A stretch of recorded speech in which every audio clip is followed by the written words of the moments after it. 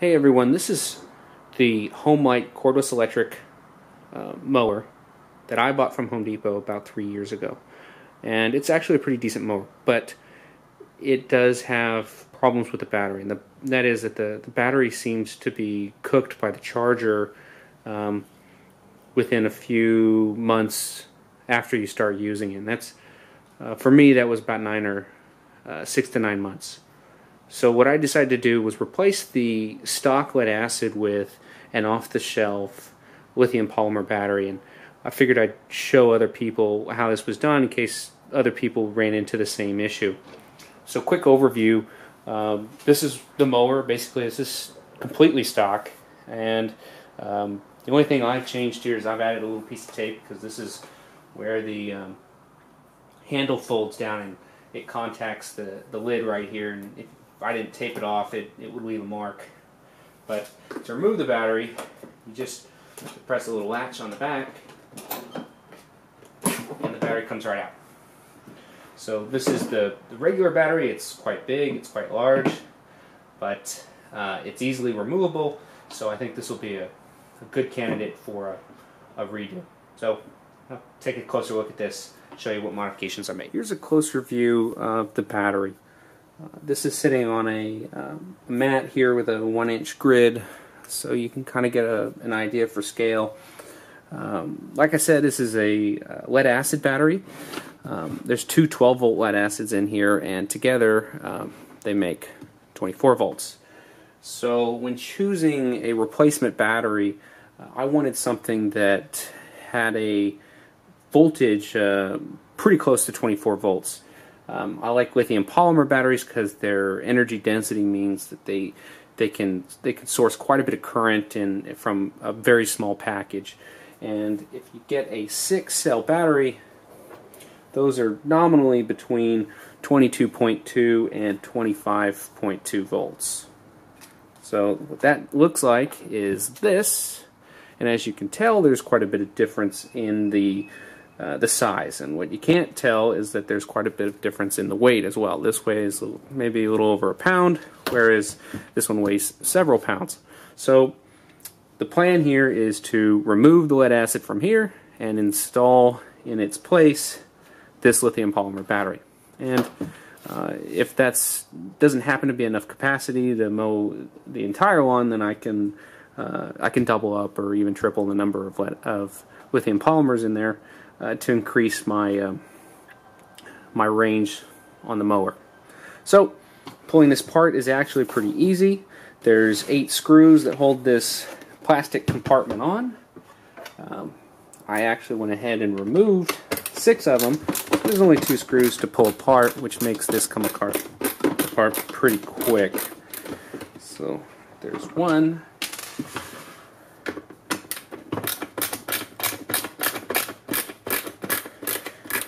And there's 2. So, one thing to be mindful of when you're pulling this thing apart is that this latch back here actually has a spring on it. 2 springs, as a matter of fact. So, be mindful of that so that the springs don't shoot across the room when you pull it apart. Mine already has these springs removed, so I don't have to worry about it. This simply comes off. As you can see, this is a perfectly fine part to reuse, so I will be reusing this in order to make the mower look more stock when it's all finished. Put that there for now. This is the case where the lead acids belong. Obviously mine are missing. I've already disposed of them, but 2 12-volt lead acids go here, and you tie them in series, and you end up with 24 volts. That connects to the main power plug, which goes on the front. These use a little connectors just straight to the battery, so there's nothing special inside. What I'm going to do is I'm going to reuse this connector here. So I'll take this one off real quick, just like the lid. I'd already pulled one screw out, so this comes off really quick. So there's a connector, reuse that, and then this is the empty box. What you may have also noticed is that there is a power connector next to the main power lug, and that's basically used for charging this battery if it was not sitting in the mower. This doesn't connect to anything when it's in place, and there's really no purpose for it when I install the LiPo battery, so I'm just going to ignore it for now. This is what we started with. This is where we're going. In order to package this battery in a useful way, I went ahead and drew this box up in CAD and made some modifications to it. Using a 3D printer I have available to me, I went ahead and printed a copy. So this is obviously a lot shallower, and the idea is that I can use it to place my battery in. Now I can put 2 or 3 of these in here, and it's a lot less volume than the original, and it weighs a ton less as well. So what you might notice is that this one is actually a little different. This is oriented, these are both in the same direction now. I went ahead and enclosed the top, and the reason for doing so is so that I had a place to put the lithium polymer. So this end will actually fit flat against the inside of the lid. So closing it gave me a place to put my sticky tape or my Velcro or straps or whatever I'm going to end up using inside. So when the whole thing's turned over, it'll actually look closer to something like this. This will allow me to pull the battery out for charging, or to just put it on the desk and charge it just like you see it here. So that was that modification. This one actually doesn't fit, and I'll tell you why. It's because when I drew it up in CAD, I accidentally moved these too far out, so it doesn't match up with the original holes, so this one doesn't actually fit. I'll have to reprint this piece before I can continue on. But the idea is when you get the batteries inside, there's a hole up here on the front, so what we'll do is we'll fish this cable through to the other side where the batteries are, and then I'll attach the main power connector here, and this whole thing will fit right on top of the existing mower with no modifications. And to anybody walking by, any of the neighbors, it would look just like the stock mower, except it has a little bit more power, extended endurance, and it's a lot lighter, so it'll be easier to push around the lawn. Just for notes, this battery here is a zippy 5,000 milliamp hour battery. It's a 20C. It's a 6L, like I said, so it's 22.2 volts nominally. 20C means we're going to get about 100 amps out of this battery. So this battery has a little bit more current source than the original lead acid batteries, but it's obviously quite a bit smaller.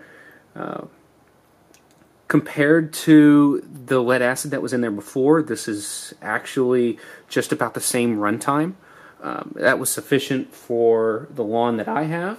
Although as the lead acids kind of wore down, I got less and less mowing done. This one doesn't wear down nearly as fast, mostly because of the charger, and this seems to cover the same amount. So if I had a bigger lawn and this was already too small, then I could double this up, and I essentially doubled the original spec on the for the battery. So I'm going to throw these all together on the mower, and I'll show you kind of how it works. Alright, so we're back at the mower. And first thing I'm going to do is I'm going to install the plug. It's the main connection. That goes in just like that.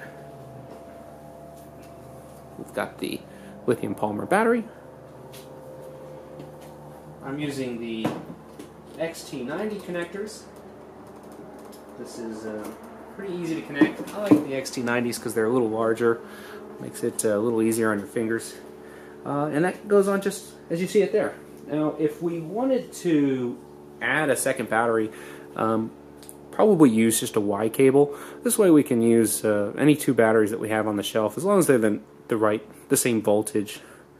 This will allow me to connect 2 batteries together without any special modification. So this cable just goes between those 2. For circuit protection, I guess it doesn't really protect you, but it kind of gives you some awareness of where your battery is.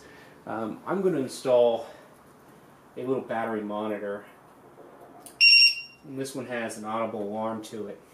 So what this does is it basically lets me know if I'm getting towards the last part of the battery. I don't want to over discharge this battery because bad things can happen when you do that. So if I hear that alarm while I'm mowing, I know it's a good time to shut down and recharge.